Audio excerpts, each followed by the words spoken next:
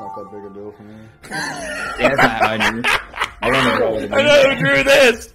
I know who drew this! Hermit the Frog here, and today we're going over my favorite new book, my autobiography, Digging in the Swine. I'm gonna make some piggies squeal. Doth thou even English? I mean... No. I mean, English is such a weird language unto itself. I mean, first off, our language itself is Germanic. Like, it comes from the Angles. It's not Mr. Beast time anymore. Oh, come on! It's not Mr. Beast. I'll fold it. You throw it everywhere. Give me my dang on shirt. They had to, like, go pick up our shirts off the table earlier. And he was like, yeah, this one's yours because it's folded, so I don't even have to look at the size. Like, I know it is.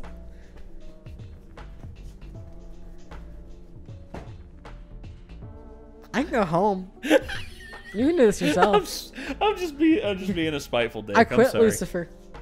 Oh, wow. I'm sorry. No. I'm sorry. Someone will be pissed that I made that joke. Oh, someone will be like, Nate. I'm sorry. We do this all the time, guys. We're just like messing around. I'm always with like, each other. I quit the channel, and that's like, okay. When are you coming back? All right. Let me know when you get home, and then let me know when you're coming Every back. time I leave, Nate's like, drive safe. I'm like, nope. Jesus Christ, we have had quite the adventure here over the last 15 minutes, and We just like literally started browsing Twitter. I fucking am not kidding. No, we didn't just start browsing Twitter. First, Chad messaged us, then we shared Chad's shit We have on to Discord. include some of Chad's stuff. No, I'm leaving a lot of that, okay? But what happened after the Chad stuff? what happened after the Chad stuff, you know, we started looking at, like, the offer, we started looking at a bunch of stuff, and now here we are. We're finally getting to the reaction. To make this one a fast one. Yes. This video was made possible by Skillshare, an online learning community with over 17,000 classes. English is hard. That is the joke. Keep watching until the end of the video to learn the how only you people can who get your speak it first 2 correctly months for free. did not grow up England speaking it. in the Middle Ages. The sun is shining, the birds are singing, the children are playing in the village square. What a wonderful time to be alive. Hey, you're dying of dysentery. And also we're being raided by Vikings. What an awful time to be alive. Yes. It's the year 900. Europe is a Viking's wet dream. Raids galore. Hey, you want to go raid Paris? Okay. That particular raid didn't go too well, but the King of the Franks said, you guys are pretty tough and scary. How about we give you land in northern France, and in return, you protect us from other Vikings? And it was agreed. The Vikings set up the Duchy of Normandy, and then they went full-on French, converting to Christianity, learning the language, and making babies with the locals. England also had its fair share of Viking problems. In the 800s, Danish Vikings had conquered most of the country, but the Anglo-Saxons eventually managed to kick them out, although they left behind a bunch of Viking settlers. Now this guy's king. He sucks. Replace him with his brother. And he was like, hey baby, how you doing? And had a son, and then turned around and was like, hey baby, how you doing? And had another son. And then he died and no one was sure which son to make king. This one, because he's older. Not if I have anything to do with it. That works for us too. Then he grew up and married Ethelred the Unready. Daughter and had a bunch of kids. Oh, shit. Remember this one. A lot of people claim Ethelred the Unready as... Is this actually... history, yeah. You know, as someone who doesn't... Probably should have had this conversation before. As someone who doesn't really know anything about history and never found it interesting, I feel like I should look into this channel more so I can be educated on things. If it's accurate. Oversimplified, yeah. It's... I would say he glosses over a lot of, like, the grimy details. I don't even know the basics of a lot of stuff. Well, okay, and then oversimplified is for you. This right here, Ethelred the Unready is considered like the first true British monarch. But there's a problem with it is because he did not rule over a fully conquered, like, England. But anyway, like I was saying... good. You gotta be open. Exactly. But anyway, Ethelred the Unready, considered the first British monarch in a lot of historical books out there. But no, he's not. Instead, we get this. He's important. Then his advisors came to him and said, hey man, all those Viking settlers that are living here, they might band together and kill you.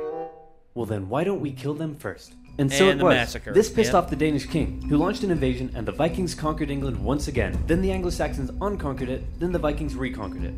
The king's family had to go into exile, including Edward. Remember him? He went to Normandy where he lived for 30 years. He and his brother Alfred tried to return to England to retake the throne from the Vikings, but they were betrayed by the Earl of Wessex, who said, hey friend, I'll take you to London where all the nobles are waiting to make you king. Oh no, look out, red hot poker in the eyes. I can't see. And thus you can't be king. Edward then escaped back to Normandy. After a few more Viking kings came and went, one finally died without an heir, and Edward was called back to England where he became king. And that's where our story begins. Here's the thing about becoming a king in the Middle Ages. Often your entire country won't support you at first. You can be vulnerable to rebellions, and it's up to you to take control. Fortunately for Edward, there was already a super powerful guy who had a lot of control over England, and if Edward could get his support, then England would be his. Who is this guy? Oh, piss, it's the guy who gave my brother the red hot poker in the eyes. After an awkward moment where Edward exiled Godwin from the country, he eventually had to give in and let him keep his earldom, possibly after Godwin gave him a bunch of gold and said he was very, very sorry. King Edward also married Godwin's daughter. Then Godwin died, and his massive fortune was passed down to his sons, who all became earls. In particular, this one became the new Earl of Wessex. Harold Godwinson was now King Edward's brother-in-law. He was a close advisor to the king, a brave warrior who had proven himself in battle against the Welsh, and in many ways he was almost like a co-king.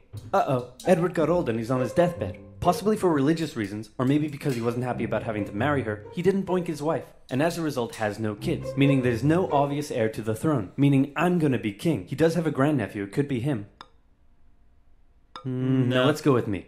Just one problem. I mentioned that Edward's mother was a Norman. Edward grew up in Normandy, and he had a lot of Norman friends. The current Duke of Normandy was William the Bastard. Why was he called the Bastard? One day his father was sneaking out of his castle when his advisors said, "Where are you going?" To the tanner's shop? Why? To get a... Tan. But that was a lie. Firstly, because tanners give you leather, not tans, and secondly, because he was really going to see the tanner's daughter. One thing leads to another, and out comes baby William, born out of wedlock. Thus, an absolute bastard. Well... No, that, like... Yeah, but... William the... Well, no, because that's the thing. Back then... the way he worded it. Well, yeah, I know. An absolute bastard. And, well, when you learn about William, I mean... Okay. I'll say it after the video's over about William. Actually, you know what? I think we'll see fully the extent of William and what he did during his... His father died when William was 7 or 8, and he became the new Duke. He spent most of his childhood narrowly avoiding assassination, which probably turned him into the big balls tough guy he's remembered as today. In 1051, the town of Alençon tried to rebel against him, and the townspeople beat on dead animal skins as an insult to his commoner mother. William was furious, and he responded by, well, let's just say it wasn't pretty. He literally chopped their arms off. Well, that's not good. Well, talk shit about his mother. I mean... That's not good either. But... Well, but I wouldn't chop their arms off. Instead, I'd, like, break their arms and be like, hit them now. You can keep them, but they're just not going to work for a while. Exactly. It's just like, yeah. Also, you might die of infection because, you know, it's literally the 9th century. Can you get an infection from a broken bone? Yes, you can. It's even worse if it breaks the skin. Well, yeah, I meant just like a fracture or something. Well, yeah, because if it doesn't heal properly, then it can get infected, yeah. Oh, Because your body naturally has bacteria in it, and if enough builds up in a certain area... Yeah, I guess that makes sense. Yeah. That's the kind of guy we're dealing with here. William and Edward were good friends, and Edward allegedly promised that William could have the English throne after him. A decade later, Harold Godwinson even visited William and pledged an oath to him over holy relics, promising that William could be the next king of England. Although it's possible Harold only did it because William was holding his family hostage. So when William heard that the king was on his deathbed, he said, "Hooray, I'm gonna be king." So now you have two extremely powerful men who both think they're about to become the next king. But wait. This guy is the king of Norway. He spent most of his life as a warrior for hire, fighting for whoever would give him the most gold. You name a place, he probably fought a war there. Poland? Yep. Estonia? Yep. Against pirates in the Mediterranean? Yep. The Holy Lands? Sicily? And Bulgaria? Yep. He got crazy rich off the back of it and was swimming in gold. Hardrada is what you would call a weathered veteran of a fucking warrior. I mean, reading about Hardrada, I was just like, how is this man not remembered as, like, one of the greatest warriors of all time? Then this. Then he returned home and became king. One of the previous Norwegian kings had made an agreement with one of England's Viking kings, saying that when that Viking king died, the king of Norway would get the English throne. Hardrada felt that because of this agreement, he was now entitled to the English throne. He was also eager to go on one last big conquest that would turn him into a legend. So when he got word that Edward was on his deathbed, he thought, I'm going to invade England, and then I'm going to be king. So now we have three extremely powerful men who all think they're about to become the next king of England, and that means somebody's probably about to get hurt. Back in England, Harold Godwinson is watching over the dying King Edward. Suddenly, he comes out with a shocking announcement. Hey, everyone, gather in. That's it. Come closer. Don't be shy. Okay, so I've got bad news. The king is dead. I know, very sad. But good news. He said that I should be the next king, so hooray for me. And, oh yeah, he said that if he once told anyone else they could be king, that he doesn't like them anymore, and they should just stay in Normandy. And also he said that no one should ask any further questions. Okay, good talk. Go do whatever it is you do. Usually it took months of preparation to crown a new king, but Harold rushed it, and he had himself crowned the same day King Edward was buried. In Normandy, William's advice... Yeah, that's the kind of shit we were dealing with back then. Because, again, it was a free-for-all back in the day for, like, thrones and all that. Before rules were set up and were enforced by, like, Parliament and shit like that. Yeah. Yeah. Back then it was just like, the monarchy is the end rule, and the king is human and can die very easily. Have fun. Have fun, yeah. Advisors came to him and said, "Hey, Big Willie, bad news. Harold Godwinson has taken the English throne." And William was furious. So he sent an envoy to Harold who said, "William says you stole the throne and demands you immediately return it to him." Let me think about that. No. No. He said no. That bastard. Wait, I thought you were the bastard. Dude. Uncool. William immediately began gathering his armies together and preparing for an invasion of England. Just had to Now, wait. killing a king was generally frowned upon in old-timey Europe because they were considered to have been chosen by God himself. So back in Normandy, William had to get God on his side. He needed the Pope's blessing for his conquest. So he went to the Pope and said, "Godwinson made an oath to me over holy relics, and then he usurped the throne. Can I kill him?" Sure, why not? So the Pope gave William his blessing, meaning William now had God on his side. Everything was ready to go. Just one problem. The wind. It was blowing the wrong way, and William had to wait with his army in Normandy, while Godwinson waited with his army in the south of England. They waited, and waited, and waited, and then William said screw it and sailed for England and got shipwrecked because the wind was blowing the wrong way. So then he decided to keep on waiting. They waited for 2 months and the wind never changed. Eventually Godwinson got bored and also ran out of food for his soldiers, so he sent them all home and he returned to London. The south coast was undefended and all William could do was keep waiting. While the northerly wind kept William in Normandy, it was carrying Hardrada and his Viking army to England. Hardrada landed near the old Viking city of York and defeated a regional army led by the Northern Earls, and York surrendered. When Godwinson heard about this, he must have been pretty upset. He had just disbanded his army, and now he had to gather them all together again and march all the way north. He made the exhausting journey in just 4 days, which is crazy quick, and he caught the Vikings off guard and unprepared for battle. The two armies stood on either side of the river Derwent. Legend says that a berserker Viking single-handedly held the only bridge crossing the river, dodging arrows and fending off attackers, until some English soldiers got under the bridge in a barrel and gave him the old spear in the jewel. This gave the Vikings enough time to form a shield wall, but because they had been caught off guard, many weren't wearing their chainmail and armor, and the English eventually defeated them, killing Hardrada, and with him, bringing the Viking era in England to an end.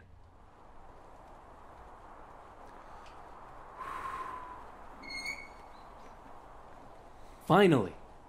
William's fleet of over 700 ships and 14,000 men set sail and landed on the English coast at Pevensey and set up camp near Hastings. And Harold was still all the way in York. His exhausted army had to march all the way south just days after their battle with the Vikings. Harold made it to London and considered just staying there and waiting for William to come to him. But William forced Harold's hand by burning down a bunch of villages. Harold's army set out and met William's on the 14th of October, 1066, and both sides prepared themselves for the Battle of Hastings. The English were on a hill, so they decided to stay there because it was a good defensive position. It's over, The Anakin. approached, I have and the high ground. Probably spent a while yelling at each other. William and the Normans had a few tactical advantages over the English. The first were the archers. The Normans sent volley after volley of arrows at the English, who formed a shield wall in defense. Then William sent his infantry up the hill. The English threw anything they had at them, and the Normans couldn't break through the shield wall. Then the Normans' next tactical advantage came into play. William sent his cavalry up the hill, but even they struggled to break through the shield wall defenses. Wave after wave of infantry and cavalry came, and Harold knew all he had to do was let the Normans exhaust themselves and he would win. But then something a bit strange happened. It's possible the Normans incorrectly believed William had been killed. Maybe they lost their will to fight against the shield wall, or maybe it was an intentional deception tactic. But suddenly, the Norman forces turned and ran away from the English. Believing they had won, the English broke their shield wall and chased down the retreating Normans, who then turned around, encircled the English troops, and cut them down. In the chaotic fighting that followed, Harold Godwinson was killed, the most popular theory being that he took an arrow in the eye. The English were defeated, and William had won. He was no more just a bastard. Now he was a conqueror. At first, the English nobles were reluctant to make him king, but William burned down a few more villages, and the nobles eventually gave in and offered him the crown. As he was coronated, the local villagers in Westminster let out a cheer of support, but William thought it was a riot, so he burned down the village. William then had... Yeah, he did that. And here's why William is considered the first true monarch of England, is because not only did he do that, but he did this. To go on a long and costly campaign of quelling rebellions and burning down villages all over England to force the people into submission. And England went through a massive transformation under its new Norman rule. English nobles were replaced with Normans. They built castles and grand cathedrals, but one of the most interesting changes occurred within the English language. The Normans brought their dialect of French to England and it merged with Old English in ways we still live with today. First of all, the Normans were obviously the ones in power, so words related to power like government, judge, castle, and crown come from the Normans. Words that are considered posher or more refined are usually the Norman ones. At first, the Anglo-Saxons probably weren't that friendly to the Normans, while the Normans likely weren't that amiable towards the Anglo-Saxons. An Anglo-Saxon might come into a room, but a Norman would enter into a chamber. An Anglo-Saxon might buy themselves a shirt, while a Norman would purchase a blouse. And while that filthy peasant's new shirt may be fair, the Norman blouse is absolutely beautiful. The Normans actually considered some Anglo-Saxon words so crude that I can't even say them on YouTube. But there's more. Ask an Anglo-Saxon what job he does, and he might respond with some low-level trade, such as a baker, a miller, or a shoemaker. But a Norman has a skilled trade, like a painter, a tailor, or a merchant. The Anglo-Saxon farmers working in the fields owned many cows, pigs, and sheep, but once they were served up in a Norman banquet, they became beef, pork, and mutton. And written English changed too. Since many Anglo-Saxons couldn't write, the written language was romanticized. This is the biggest change that everyone knows nowadays. Cool Whip might just be speaking an Old English dialect, as the Anglo-Saxons originally wrote it when, where, and what, but the Normans swapped the W and H around, and the long English A vowel sounded more like an O to the Normans, so you can thank them that you live in a home, not a ham. Hey, fun fact about William, the man couldn't read or write, not in French, not in English. He was illiterate. He was an illiterate moron. Wow. Imagine that. Well, I mean, actually, you don't have to imagine that. I mean, we've had plenty of world leaders who are absolute idiots. I mean... No, not naming names, but... several presidents. Sorry. Oh, did I just say that out loud? Not in anything. Well, what if I told you there was a place where you could learn French, English, even Japanese if you wanted? And not just that. Pick up a musical instrument, learn to code games and apps, animation, photography and film, anything you could dream of. All taught by genuine experts. And you can get your first 2 months for free. I'm talking about Skillshare. With over 17,000... I talked about Skillshare before. Brian and Marie actually were doing a class on there on like 3D artwork and all that. I thought it might be neat to look into. I've for the used free it a trial, couple you know, to like, I don't know anything about using my video editor, for example. So instead of bugging Nick, maybe I could just see if there's something quick on there, you know? Yeah, I mean, honestly, it's worth it. And I might learn something that could help Nick even, like if I did it from someone else. Because, you know, people share tips like that, so... Well, it's just like I've learned stuff from Wolf. I learned stuff from Jacob. So I've been considering it.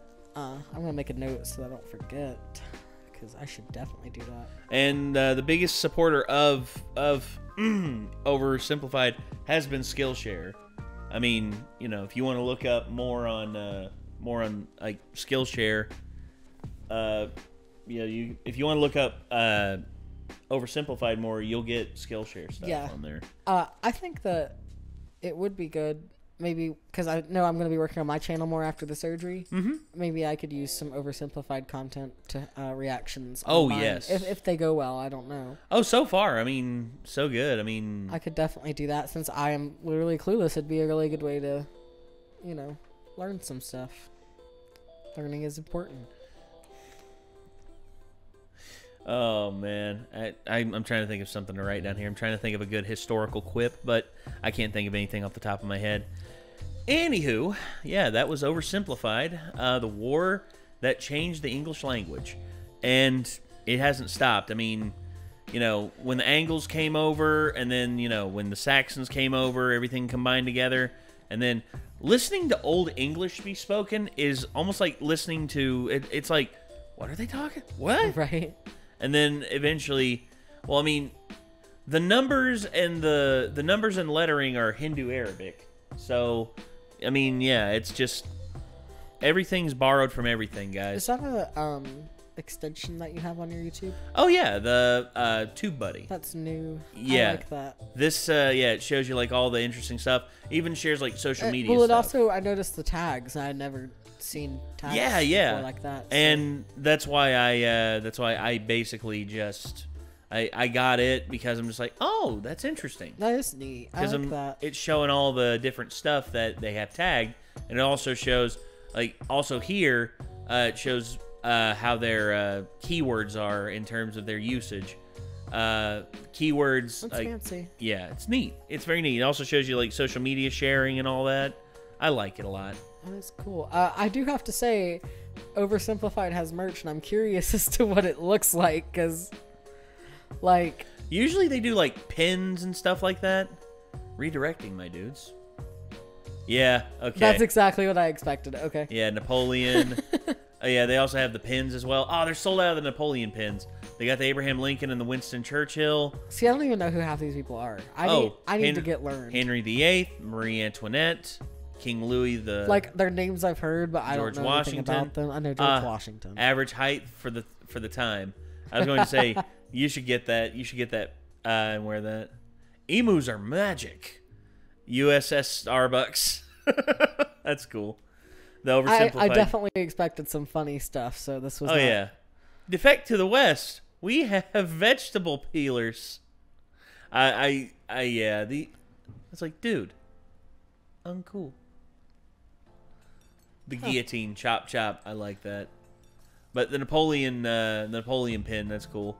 I would like to try and get some of these. I know I want to get the George Washington. Oh, the King Louis one. That looks pretty nice.